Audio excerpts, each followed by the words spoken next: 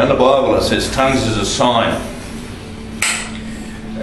It's a sign to them that don't believe. That means when unbelievers come along and they hear people speaking in these strange tongues, they suddenly say, what the heck's happening? Which is what happened to me when I first went along. I heard the strange tongues and I thought, what's happening? And they said, when I got baptised, I would receive the gift. So that's what I did. And that's what happened. Like today I can speak in many different languages when I pray, and I pray all the time. Scripture says when you pray in the Spirit, and in the Spirit is praying in tongues. It says the Spirit groans and moans inside of you and intercedes for you, because we generally don't know how to pray. And it's true, I can pray for hours.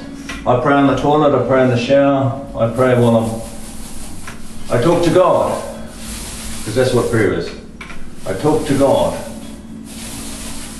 all the time. I say to God, one thing I can do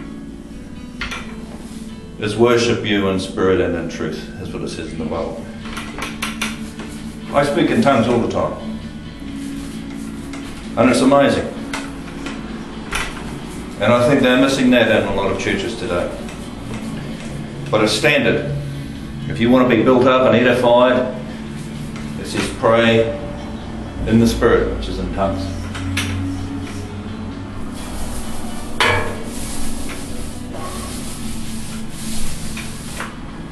But it's not hard to do. It's not hard to do when you receive God's Spirit.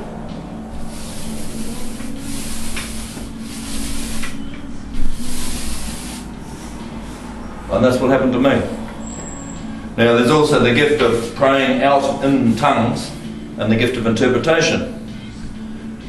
So I can do that too. I said to God, one thing I can do is I can pray to you in tongues, and I will praise and worship you all the days of my life, and that's a promise. You see, I'm doing that while I'm at work. I do it all the time.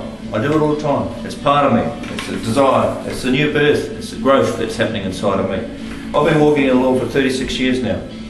Straight from the Hells Angels gang into a Christian walk.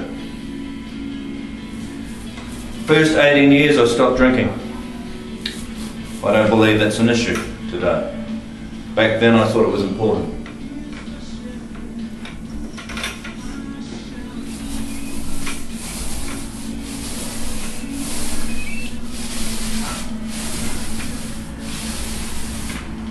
Now the big thing with this whole Christian walk is the promise is eternal life.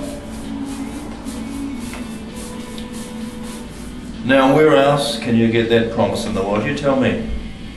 If they offered eternal life at the supermarket, would you go down and buy some? What would you do to get it? Would you mortgage your house? Would you mortgage your life?